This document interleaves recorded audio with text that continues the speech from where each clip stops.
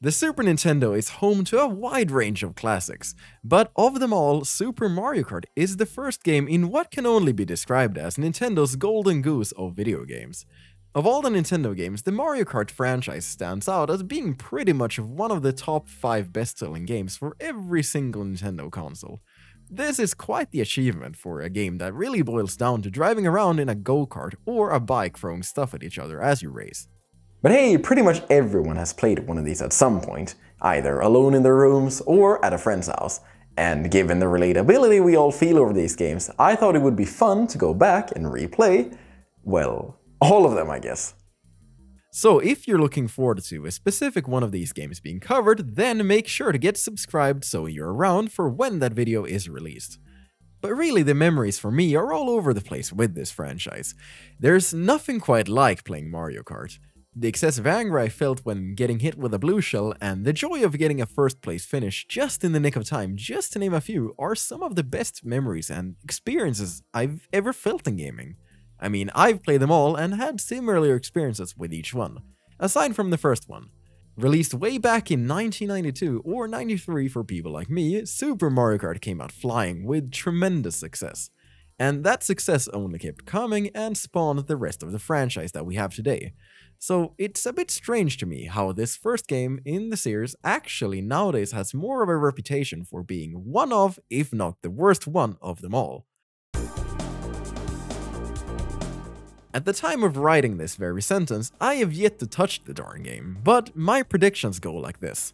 I think at least what ended up happening is that when the series moved from this 2.5D style to fully 3D, it represented an improvement so large that not only were the newer games just better and more fun to play than this old one, but they outright replaced the old style entirely. And with that, let's get into this.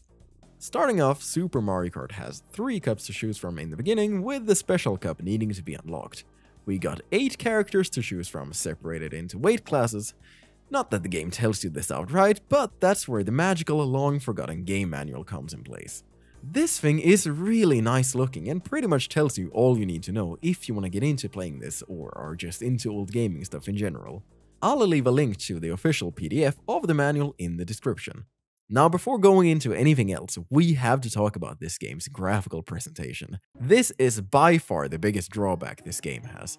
This 2.5-ish look, if you even want to call it that, just doesn't look that nice at all. The characters look fine in game, but the maps being flat like this makes the game not only look bad, it strains your eyes more, given it's really difficult to see what's going on like this.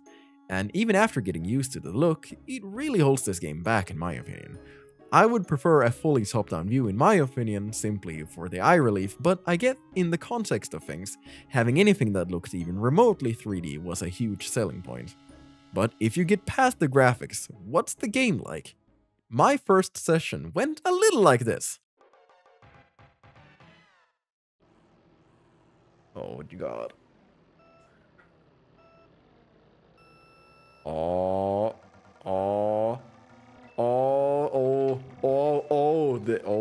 This controls very weird. Oh no. Oh no, jeez, what is this slide? Oh! There we go, get the speed. Oh my actual god, this is hard AF. Shit! No! I started off pretty wondrous and excited, but I quickly learned that I was not that good at this at first. I tried my best going around the track and all, but as many probably did, I crashed and hit pretty much every wall. The TLDR is that Super Mario Kart works a little differently from the rest of the series. The control for one felt like they only really did what I wanted them to do some of the time. After playing a few races, I started getting better, crashing less and feeling a bit more in control. But even as I got better, I could never shake the unwieldy feel fully.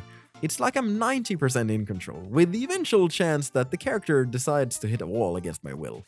But I can live with that. Super Mario Kart works a lot like Mario Kart 64 in a sense. You have to finish at least 4th in a race to move on to the next track. Fail and you have to do the race over again. You also have these coins on the ground that, just like in Mario Kart 8, boosts your top speed but also apparently shields you from spinning out in some cases. Every character also has a special item that only they can use when they're CPUs. You heard that right. Exclusive items for CPU use only. Ain't that crazy? That would never fly in Mario Kart today. And an even stranger thing is that the cups have 5 races instead of the usual 4 in every other game. Truthfully, the tracks themselves leave a lot to be desired. I get it had a lot to do with this being the first game and all, but did we really need a Mario Circuit 1, 2, 3, and even 4? I feel like I'm doing nothing but ranting here. So, what are the positives here? I mean, given everything I've said so far, is the game complete trash, or is it actually somewhat good? The answer is yes, it's still a fun, solid game for the SNES, despite shortcomings here and there. While there are issues with the game, the core still feels like any other Mario Kart. I mean, there's not much to say other than you race and you throw shit at each other.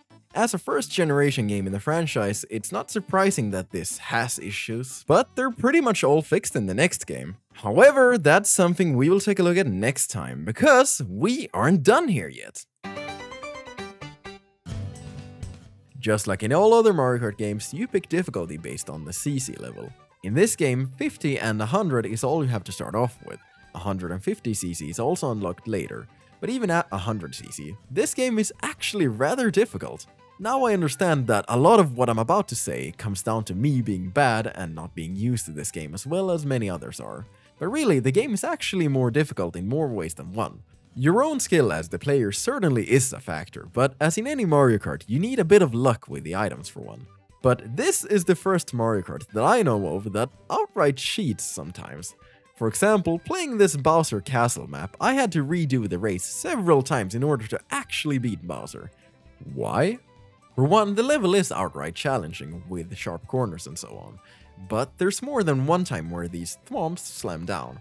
Now, for normal players, if you hit them, you stop right in your tracks. But upon redoing this race so many times, I saw this kind of bullshit happen over and over. Bowser outright went through the thwomps without slowing down an inch. And besides that, Bowser's CPU item, the lava ball, is an outright pain to deal with on this map, given they stay wherever he puts them, until someone collides with them.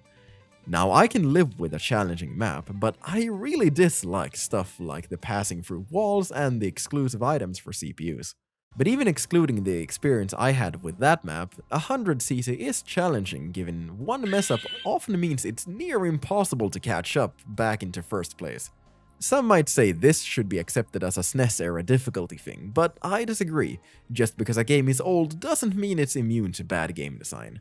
I should know, given I've created games myself back in college. And before somebody asks, I really wanted to play a lot of battle mode here, but unfortunately I couldn't, because in this game it's only 2-player. So that will have to be a topic that we'll revisit in a later episode. Thankfully though, time trial is here and works pretty much the same way as it does in all other games. I know for one, I spent a lot of time here at least when attempting to master the controls of this game. And on a different note, I just want to mention how good the music is in this game. Pretty much all of the songs in this game are just feel-good AF. Aside from Bowser's Castle. I don't really like that one. I have trauma. I want to be as honest as possible here. Super Mario Kart is a good game.